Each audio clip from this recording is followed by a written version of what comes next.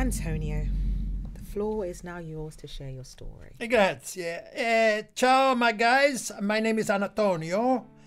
I moved to London from Italy around 9 years ago. You see, we were a very established luxury sneaker which had attraction from all over the world. My grandfather was privileged to walk the streets with high-profile celebrities like Kanye West, Justin Bieber, Chris Brown, and 50 cents, 50 centi. And this was an extreme benefit for mia famiglia. In 2014, my uncle informed me that the black community were becoming highly interested in our line of sneaker. So, while friends were living boring lives in Italy, I decided to take a risk for some excitement in London.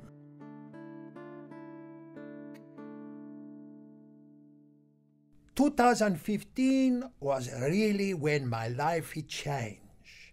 The rapper C-Biz released "The Game Is Mine." Immediatamente, we became the top, tippity top of everybody's to-buy list. It was gold zips galore.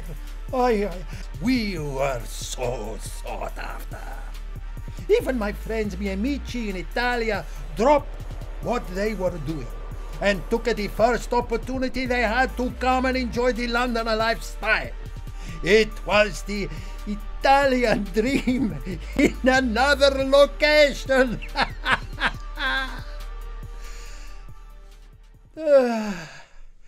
Soon after that, the sneakers in France, Belgium, Germany also saw the opportunity and decided to come and get a taste. This is where the market started to become oversaturated. The thing is, you never stay on the tippity top. What goes up will always come down.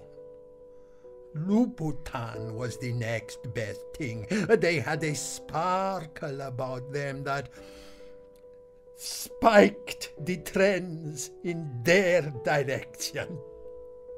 Always remember to enjoy life, la viva, in the moment, because io do anything to have that feeling again. Ah, miseria mia. Una sera di cante. Ah, pera mia, mi piace. Just kidding.